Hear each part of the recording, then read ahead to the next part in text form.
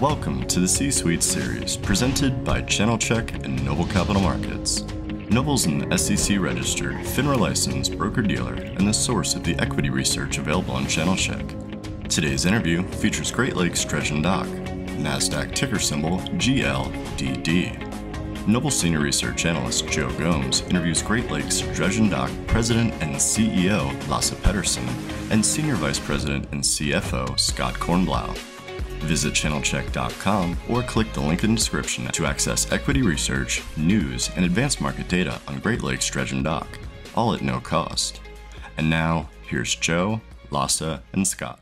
With us today is Lasse Petterson, President and CEO of Great Lakes Dredge Dock Corporation, and Scott Kornblau, CFO. Good afternoon, Lasse and Scott, and thanks for taking the time to sit down with us. Great to be here. So I want to spend part of this interview delving into the rapidly developing offshore wind energy vertical and Great Lakes' effort to capitalize on a significant opportunity here. But first, let's review the main business. You stated in your last press release that your dredging backlog is at approximately $1.1 billion. Can you tell us a little bit about what work is included in the timing of the projects for 2023 and 2024? Yeah, we can do that. I'll let Scott run through the numbers and the description of the projects that is in the backlog. So, Scott. Yeah, and thanks, Lasse. And hey, Joe, thanks for having us. So if you have seen from the recent press releases we have put out, it's been an extremely busy 6 months for us on the bidding front. We have more than tripled our backlog since the first quarter, and we're sitting at a record backlog for us at about $1.1 billion. Just as important, over half of that backlog is made up of capital work, which typically comes with higher margins. As far as the mix of projects, for the remainder of this year, we'll be executing the typical book and burn projects, and we also have some beach work in the near-term pipeline. We also have commenced the Freeport Deepening project that we won earlier this year at about $160 million. Over the next 6 months or so, there are a number of beach renourishment projects that we'll be performing. And also on the 2 LNG jobs, subcontractor work will begin this year and dredging will commence in the first half of next year. Excellent. Thanks for that update. Now, even with all of that, you did guide that the third quarter will still have its struggles or challenges. Can you provide us with any background on the reasons for this? Yeah, since the beginning of this year, we had always projected that the third quarter would be relatively soft, so it's not a surprise to us. We had 3 vessels in the shipyard for regulatory dry dockings at various points during the quarter. We also had a handful of dredges that had limited utilization during the quarter. Those will begin working in the fourth quarter again. We had some minor impact from the recent hurricanes, but really nothing terribly material. Another impact for the third quarter is we had expected to take delivery of our new hopper dredge to Galveston Island during the quarter, but that is now scheduled to be delivered mid-fourth quarter, and she'll go straight to work. So third quarter is turning out as expected, but fortunately, the fourth quarter is also shaping up as we had expected.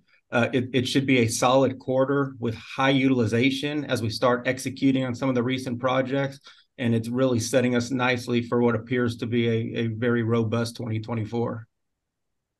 Excellent. Now, as you mentioned, you recently received notice to proceed on 2 LNG projects. Can you give us a little more detail about these projects? Yeah, sure. So the first one we announced a couple of months ago, that next decade's Rio Grande LNG facility. This is the largest project by far ever won by Great Lakes. The dredging will take place from their LNG facility out to the Brownsville Ship Channel. Over the scope of this project, we will be deploying multiple dredges and multiple pieces of support equipment. Subcontractor work has begun on this project, and dredging is scheduled to start in the early part of 2024, and it's going to go through the middle of 2026. So a very important big project for us.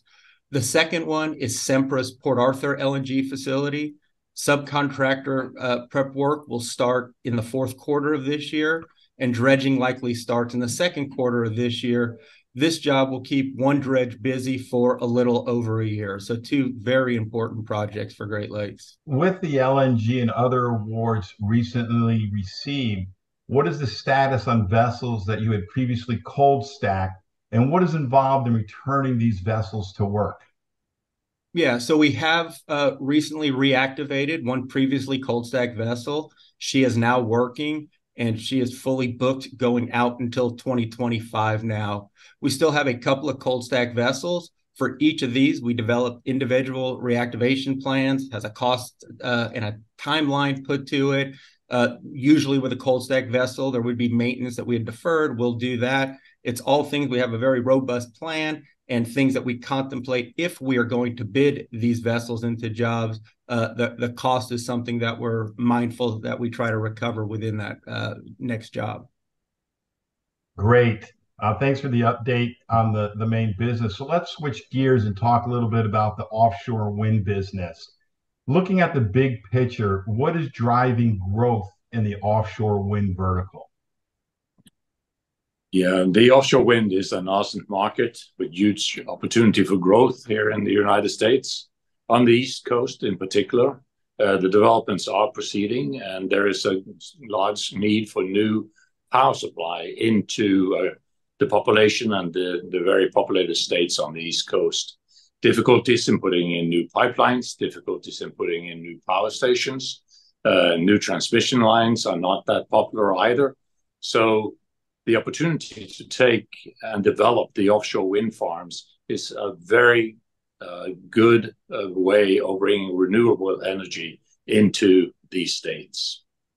We have established in the offshore wind market a first mover advantage, and we are now building the first Jones Act compliant rock installation vessel to address this market. The Biden administration had originally set 30 gigawatt by 2030 as an ambition for the industry.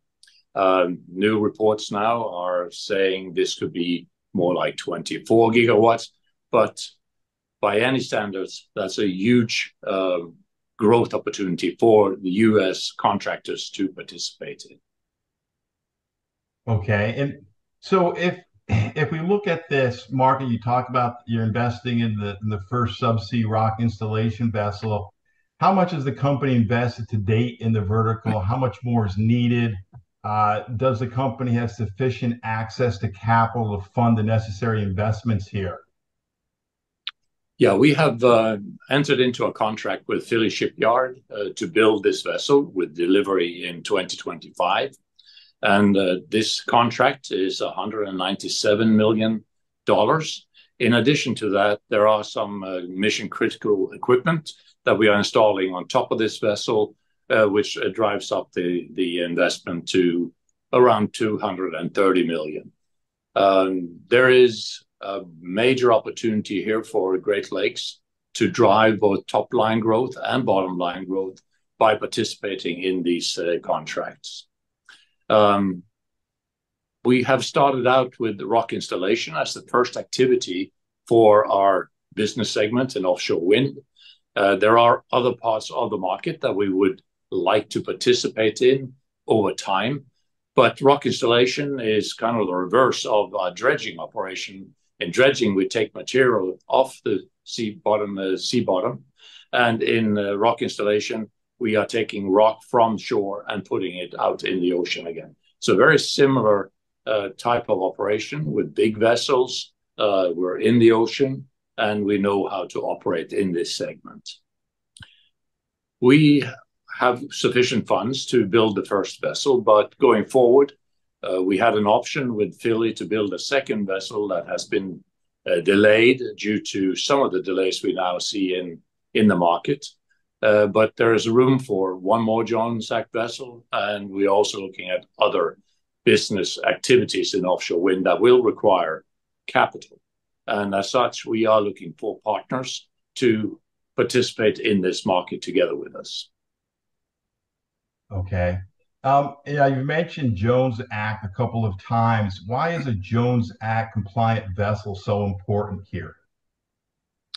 Well, the Jones Act vessel is important because it keeps the cost of the installations down, and it also provides certainty of service if the international offshore wind market takes off as planned, where the international contractors may not prioritize the US markets.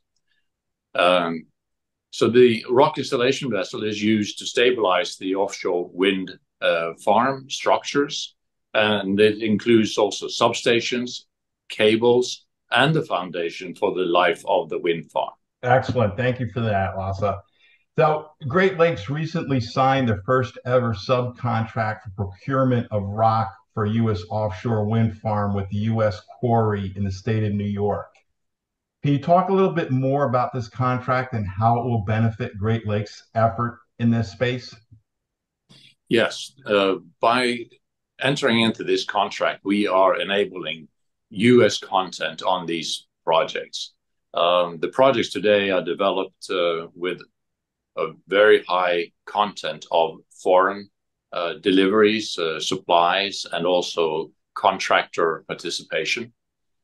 But what we are doing with our rock installation vessel that is US built, US crewed, and US owned, together with the rock supply from the US, we are enabling US supply on these contracts. Also, the cycle time for our operation is much shorter than for the international vessels, since we can pick up the rock at nearby US quarries.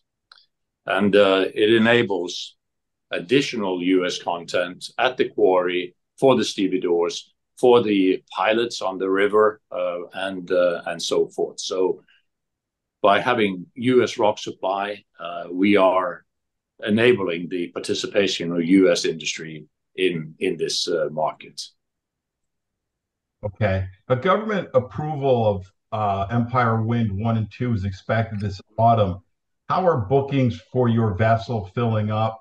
And can you give us an update on the overall market that is for the vessel that is anticipated to start in 2025? Yeah, we are putting together the pipeline of projects for the Acadia once she is being delivered in 2025. And we have actually tendered projects for capacity for the vessel that goes all the way out to 2030. And in this market, we see some movements here in the early phase of the market where there are some renegotiations ongoing on the power supply contracts. But the longer term outlooks are very strong. And we are now looking at 54 gigawatts by 2035, which has just recently been published by Bloomberg. So you kind of alluded to it, Lasse. Recent news in the offshore wind space has had a yin and yang quality about it. The federal government recently approved a fourth major offshore wind project. They're on track to complete reviews of at least 16 offshore wind projects by 2025, which represents some 27 gigawatts of clean energy. Companies have quadrupled their U.S. offshore wind investments, over $20 billion, according to press reports. But also in the news has been a report from Danish renewable energy firm Ørsted that delays in the U.S. offshore wind market could cause the firm to take a $2 billion write-down, that certain offshore wind developers are seeking to renegotiate or have terminated power purchase agreements. Can you provide us with some color as to what is happening in the industry today and what you see as the near-term outlook? Yeah, we have seen some of these power supply agreements being renegotiated. And the early power supply agreements did not have inflation adjustments in their contracts. The newer ones do have that inflation adjustment included. So what we are seeing now is that the developers are trying to renegotiate their power supply agreements. And of course, there are being put strong pressure on the states in order to accept these adjustments. And I see this as a strong negotiation ongoing. And we have not seen any delays on our projects that we have tendered, and that the operators are going ahead with business as usual for the time being. Great. Now let's kind of take the opposite tact here for a second, and if some of these delays continue on, the vertical doesn't develop as quickly as currently anticipated, what would be your plans for the subsea rock vessel once it was delivered? Well, first of all, there is nothing in the market that indicates to me that the vessel that we are building will not be utilized for the next 5 to 10 years. There is a booming market for offshore wind, and the long-term, let's say, outlook for renewable energy, offshore wind, is strong. But let's take the scenario, if this happens, that the developments in the US are completely stopping, the developers that we are working for here and have contracts with here in the US is international energy companies. And we have talked to them about the opportunity to participate on their projects in the North Sea, where we're looking at 200 gigawatts of developments by 2035. So I don't see this happening, but there's an opportunity to take the vessel and compete in the North Sea or in Asia. Our cost disadvantage is not large, so we can be very competitive in that market. Okay, thank you for that. And you also mentioned previously that you have the ability to commission another offshore rock vessel for the wind space. Kind of where do your plans stand today about commissioning another vessel? Well, as I alluded to earlier, we had an option with the Philly shipyard to build one more, a copy of Acadia. Due to some of the delays that we now have seen happening on projects, we decided not to call off that option. We will build a second rock installation vessel once we see the market firming up over the next year or so. But to do that, we do need partners, and we are looking for partners that can participate in this market segment with us in order to capitalize on the growth opportunities that definitely is out there for U.S. contractors in this U.S. industry. Okay. And what do you see as the biggest challenges for Great Lakes in the offshore wind vertical going forward? Well, the challenge is really to capitalize early enough on the opportunities that are coming. To build the Acadia, that takes 3.5 years. And the yard capacity in the United States is not such that we can very quickly develop new vessels or equipment to participate in the market. So in order to have Jones Act compliant equipment, it will take some time in order to get that out in the marketplace. Thank you for that. And finally, Lasse, what else should investors be monitoring in the offshore wind vertical as it relates to Great Lakes? Well, I think investors should be expecting for new contracts to be signed shortly in this segment. We are very hopeful that within the end of the year, we have more backlog secured for the vessel. And it is something that we are looking forward to announce. And it's a very strong market that we see ahead for this vertical. Great. Well, Lasse and Scott, we covered a lot of ground today, got significant insight into the offshore wind market and how Great Lakes is positioned to capitalize on growth in this vertical. We appreciate you taking the time to do this C-suite interview, and we wish you and the company the best in the future. Thanks again. NobleCon 19 at Florida Atlantic University. Located at the center of one of South Florida's most vibrant and fastest growing cities, Boca Raton offers an unparalleled cultural, recreational, educational, and business environment, the perfect setting for NobleCon 19. Now in its 19th year, NobleCon 2023 will be our biggest ever. We're inviting more companies, larger companies, and dramatically expanding the investor representation.